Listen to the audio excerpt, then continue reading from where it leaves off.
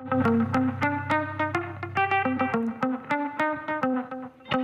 popular Dodger arrested. What we're learning about why Julio Urías was taken into custody. And Beyonce's birthday blowout, the music legend that showed up at Queen Bee's last SoFi Stadium show. You're watching The Rundown. I'm Agent Arambulo in for Robin Winston. Julio Urías, one of the Dodgers' key starting pitchers, has been arrested and charged with felony domestic violence, and his future with the team is now very much in doubt. Urías was booked and released over the weekend. Not clear whom he allegedly attacked. Also not the first time that he's been in trouble with the law. In 2019, he was arrested for domestic battery at the Beverly Center, but the LA City Attorney deferred prosecution. Instead, Urías was ordered to complete a year-long domestic violence counseling program. He was also suspended for 20 games. Dodger fans that we spoke with say they are disappointed. Yeah, it's a shame. Terrible for the team. It's a terrible blow because here we are coming down the stretch, and the very place where we're weak is in starting pitching. So far, we haven't gotten a comment from a Urías spokesperson. The Dodgers, though, did release a statement saying, quote, "We are aware of an incident involving Urías. While we attempt to learn all the facts, he will not be traveling with the team. Right now, the Dodgers are in Miami for a series with the Marlins." Another local business targeted by criminals. 4 people caught on camera breaking into a smoke shop in Highland Park over the weekend. Now, the thieves appear to be prepared, sawing their way through locked gates, making their way inside before an alarm sounds. Within 60 seconds, they're in a back office, grabbing everything that they can from TC Smoke Shop, including cash and cartons of cigarettes. They get out in under 2 minutes, taking more than $8,000 worth of merchandise. We spoke with LA Mayor Karen Bass about this rise of this type of crime here. One of the things that concerns me is that the overall impact that has on Angelenos, who will now say, I don't even want to go out and go shopping. I'll just do everything online. And that has a severe impact on our economy. Now, regarding the burglary in Highland Park, so far, no arrests have been made. Anyone who has information about this break-in is asked to call police. 24 healthcare workers have been arrested after a rally and march in front of the Kaiser Permanente Medical Center in Hollywood. The LAPD declared an unlawful assembly right around 11:30 yesterday, but most people left. 25 people, though, stayed and were taken into custody. The rally started at Los Feliz Elementary School.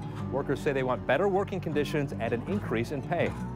The main problem with this crisis is the type of patient care that we're providing now, the delay of services, and just the wait times and the misdiagnosis is because of the short staffing. Kaiser released a statement about the negotiations, saying they are committed to bargaining with the unions in good faith and in the spirit of partnership. Information about a strike authorization vote targeting video game production companies is now being sent to eligible SAG-AFTRA members. As we've been reporting, they're already on strike against film and television studios. Union officials say it's been almost a year since its video game contract was extended beyond the original expiration date, and that companies like Activision, Blindlight, Epic Games have failed to address their needs. SAG-AFTRA is seeking an 11% retroactive wage increase along with mandatory rest breaks, on-set medics, and vocal stress protections.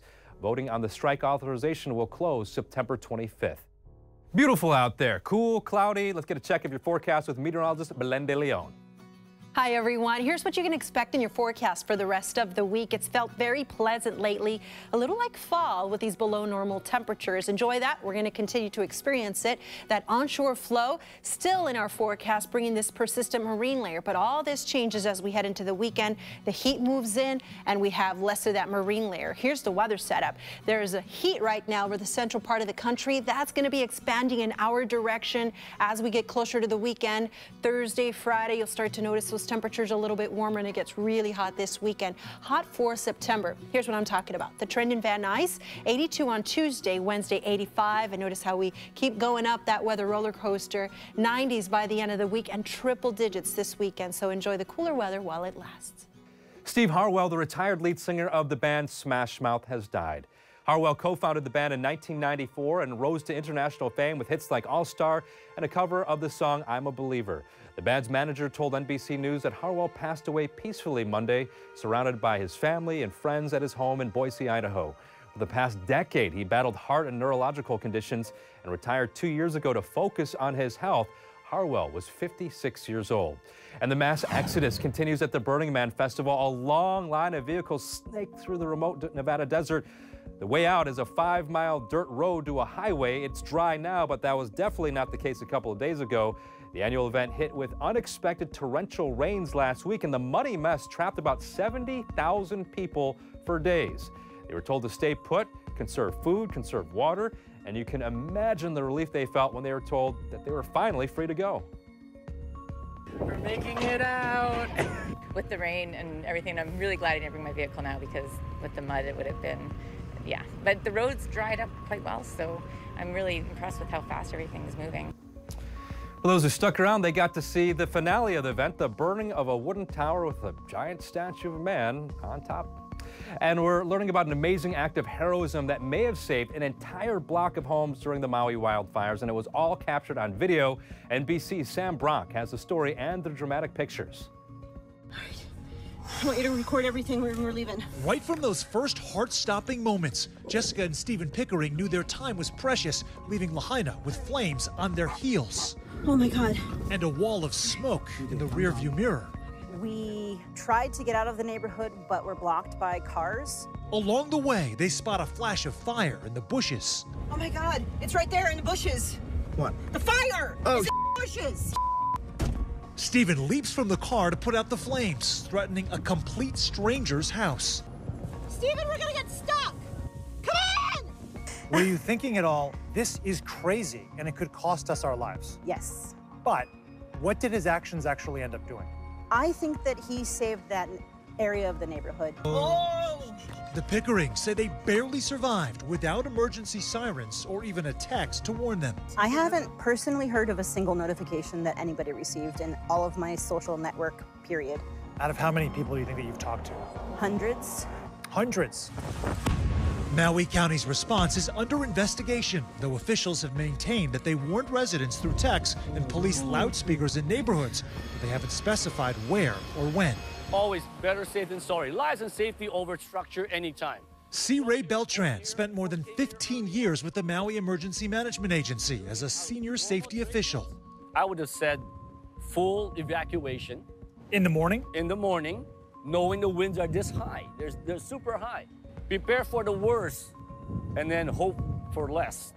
The road to recovery looks long for Jessica and Stephen. One of their Maui diving shops went up in flames, along with about $1.5 million worth of inventory. Having to say that we have nothing and hold your hand out and ask for help is really humbling and hard. Still, there's a soulful silver lining across town in the Smith household, where Drew Smith recognized something familiar on social media. I said, honey, come in here. Look at this. There's a guy saving the house. I said, oh my God, it's our neighborhood. And then we started looking. We're like, this is our house. Smith says he's putting the Pickerings in his will. As for Stephen and Jessica, they have their lives and their love. Oh my God, it's right there in the bushes. And a whole bunch of neighbors ready to help them out if they ever need a hand. Sam Brock, NBC News, Lahaina. It's an amazing story there. All right. A lot of consideration goes into buying a car, but safety is likely the top category, or certainly up there. Tougher crash tests, though, mean there are fewer cars on the Insurance Institute for Highway Safety, or IIHS, top safety picks list. For 2023, the agency used an updated version of a test to see how safe passengers in the rear seat would be after a front impact crash. So here's how their top safety picks for 2023 in the midsize category did in this specific test. The 2023 Hyundai Sonata was rated poor because the crash test dummies in the back moved too much under their seatbelts. The sedan did score well in other test areas. The 2023 Toyota Camry was rated marginal, did better than the Sonata, but not by much. The 2023 Subaru Outback earned an acceptable rear seat safety test rating, and the 2023 Honda Accord earned the agency's top rating of good in this specific test. Well, the Rams played their first game of the season Sunday, and star receiver Cooper Kupp may not suit up. The Super Bowl MVP has missed weeks of practice with a hamstring injury, and a recent setback put his status for the season opener in question. Rams coach Sean McVay revealed that the star receiver needs more treatment, and he's now seeking help from a specialist out of state to get to the bottom of this issue. I think the most important thing is whenever he's able to take the field, whether that be this week, whether that be week 2, whatever it is, you know, as long as he's able to have that return to performance, he's feeling like the Cooper Kupp that we all know and love, and he's got some clarity on, all right, what is really going on. I think that'll, be a really good situation for us. Rams open the season Sunday in Seattle against the Seahawks, and the Chargers are going to host Miami on Sunday at SoFi Stadium. Well, the stars came out for the final night of Beyoncé's Renaissance Tour concert at SoFi Stadium, and the rumors of a surprise guest for Beyoncé's birthday show turned out to be true.